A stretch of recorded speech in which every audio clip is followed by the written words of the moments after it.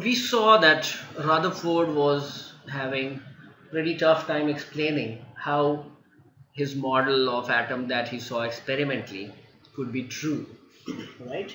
And it was Niels Bohr who stepped in and made matters easier for him, and he tried to explain it for the first time how it will happen, right? And that's why, so he tried to explain it for hydrogen atom, and hence we call it the Bohr's the Bohr's model for hydrogen atom. The Bohr's model for hydrogen atom.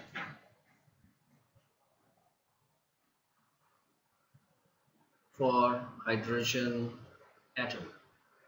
He actually, the food for all this, no doubt, nevertheless, came from Rutherford's experiment, right?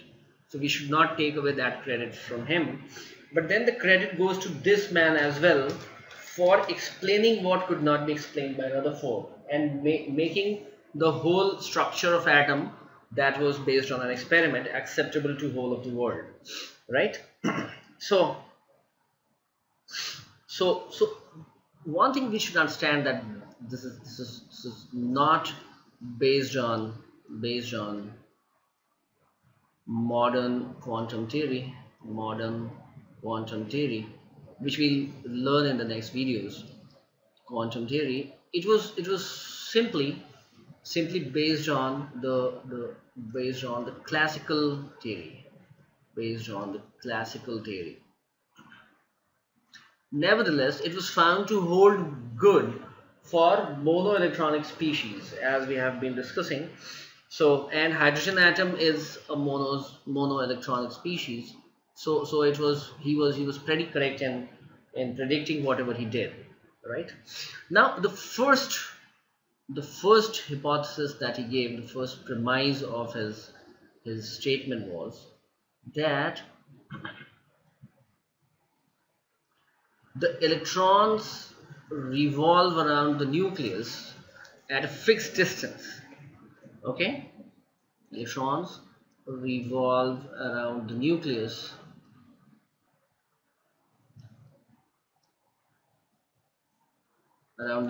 in a fixed radius, in a fixed path called an orbit.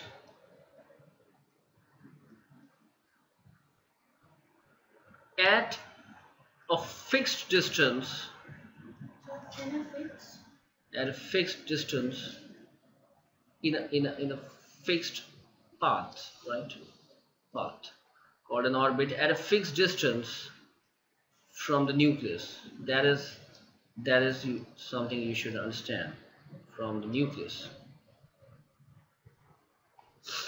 Okay,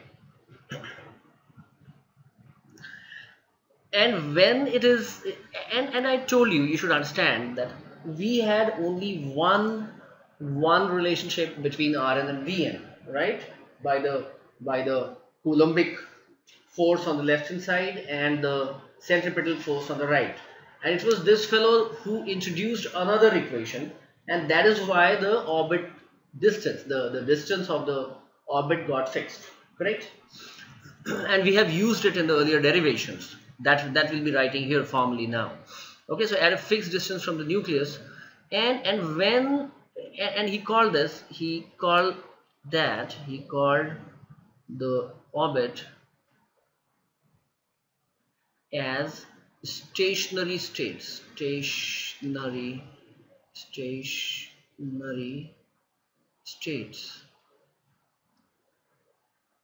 Okay, either a stationary state, okay, or allowed energy states,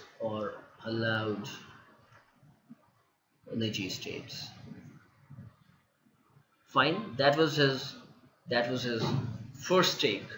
So it was indeed a big contribution on his part to have fixed that distance.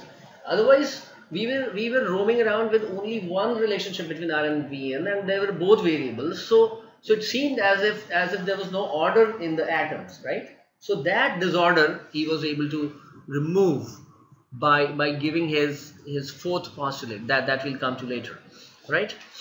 Now he said that since it keeps on moving there and it does not radiate energy, so the energy of an electron remains a constant, remains constant with time, because he altogether eliminated the in a fixed path called this, and he called these as that, and in in stationary state, I should write that in stationary state an electron radiates no energy.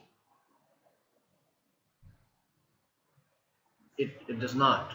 It was only later that this was also confirmed by quantum mechanics, but then he was pretty right in predicting what he did. The energy of an electron remains constant as long as it revolves in its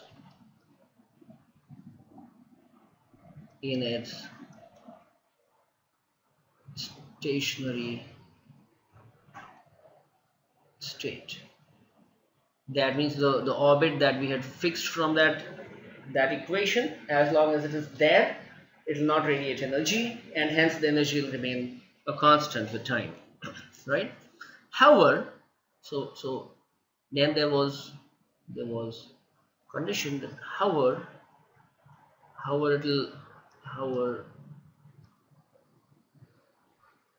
electrons will move from a lower to higher energy state, a lower to higher energy state upon absorption of a photon of suitable energy, right? From a lower to higher energy state on absorption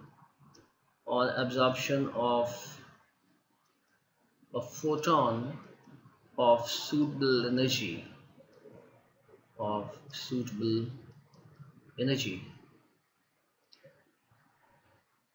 and will release or emit. I should say it will, or it'll emit, right? And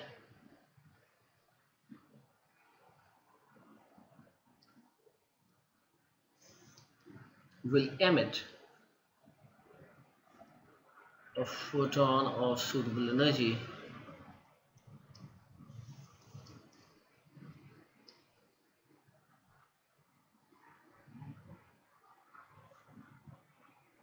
on moving from a higher energy level to a lower energy level, right?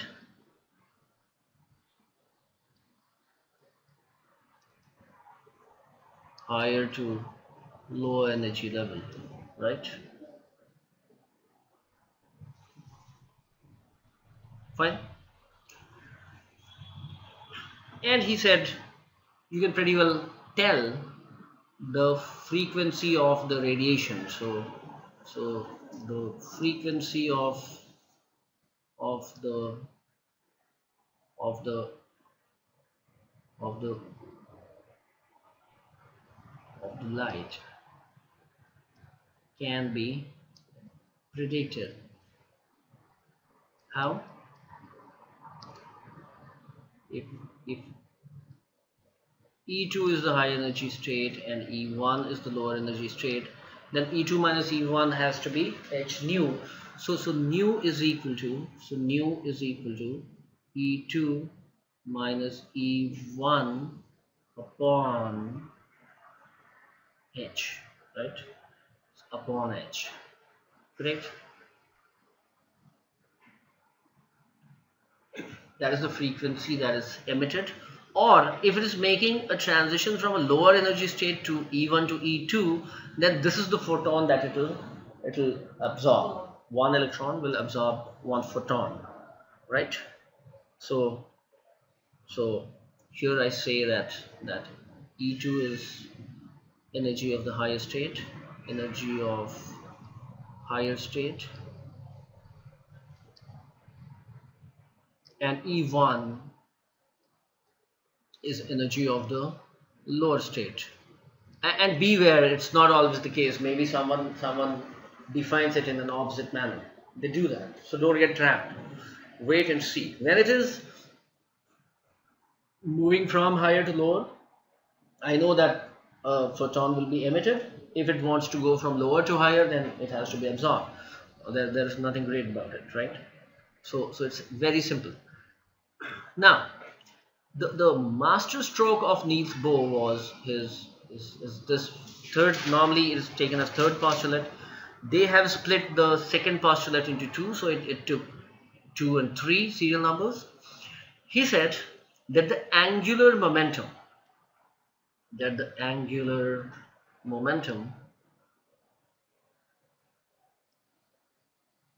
of an electron in a given of an electron in a given stationary state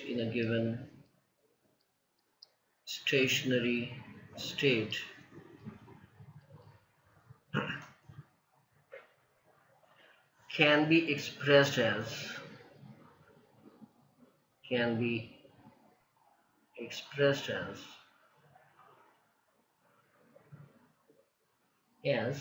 and I've told you, actually L is, it comes from the rotational motion. It is actually defined as R cross P, where P is the linear momentum. So P is actually mv. But if it is moving in a circular path, okay, so this angle becomes 90 degree, and it kind of, the magnitude boils down to R into mv, and that's why you'll normally see it to be this. Okay, so it is mvn if we are talking about the nth orbit. Okay, then mvn into rn is the angular momentum, and that is equal to nh upon 2 pi. Okay, so it means that electrons will only move in those orbits. Okay, thus electrons can move only in the orbits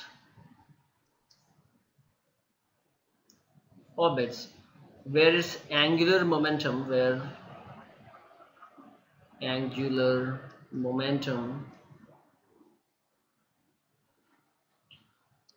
is an integral multiple of h by 2 pi, right?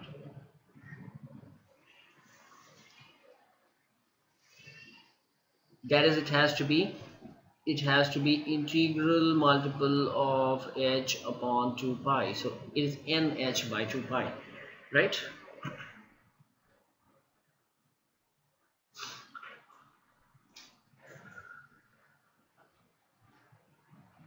Fine. So this is what he had to say. Okay, based on this, there are further conclusions that we'll draw, and that we'll do in the next video.